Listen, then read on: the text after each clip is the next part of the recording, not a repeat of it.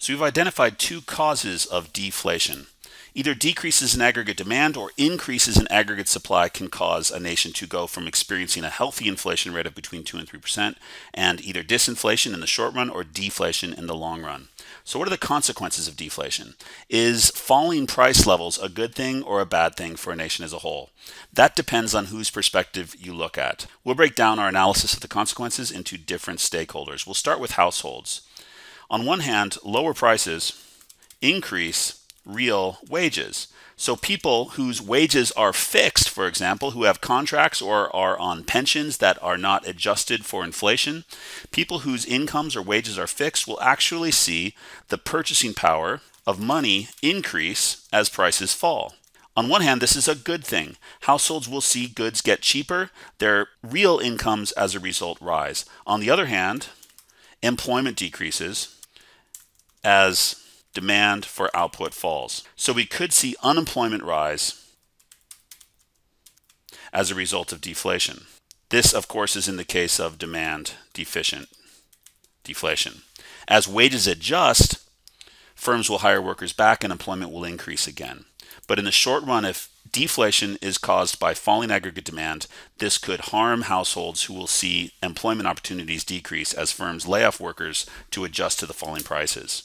So that brings us to firms. How are firms affected by deflation? Generally speaking, businesses are not fans of deflation. Falling prices mean less revenue for firms, and due to sticky wages in the short run, as we've explained in previous lessons, firms must reduce output and fire workers. Firms do not like deflation. If you are a business owner, falling prices is the worst thing you can see in a nation. It means that the revenues you will be earning in the future are decreasing. This will lead to less business investment and less aggregate demand in the economy. And that brings us to what we call a deflationary spiral. Perhaps one of the worst things that a nation can experience is a deflationary spiral. When falling prices lead firms to fire workers, incomes fall among households, leading to less consumption and further falling prices. All of this leads to less investment, less income, less consumption, and falling prices. As you can see, I'm describing a downward spiral here. The existence of deflation could be one of the worst things an economy can experience, as the expectation of lower prices in the future will disincentivize consumption today. Less consumption today with the expectation of lower prices tomorrow leads to less demand, less employment, and further deflation. This is what we describe as a deflationary spiral. Looking back at our graph, we have already started to show the beginnings of a deflationary spiral. If we continue the logic here, then the deflation that already exists and the recessionary gap that already exists will further put downward pressure on wages, and as wages fall, aggregate demand will continue to fall, and we could end up with a country stuck in a recession with further and further deflation over time. This downward pressure on prices and wages without a full self-correction could result in a country getting stuck in a recessionary gap where output remains below full employment, and due to the persistence of expected deflation, households and firms will continually cut back on consumption and investment, preventing the economy from ever self-correcting. The deflationary spiral is the most undesirable consequence of deflation and possibly one of the greatest macroeconomic challenges a country could face. So that brings us to the question about what are some possible solutions to deflation. If the existence of deflation and the possibility of deflationary spirals is so devastating to an economy, then policymakers must be equipped with some tools to fight deflation if it exists. We'll talk about demand-side policies first. Demand-side policies are aimed at boosting demand during a period of deflation to drive prices back up and create an environment favorable to business investment and consumption. In a previous lesson, we talked about why a target inflation rate of 2 to 3% is desirable.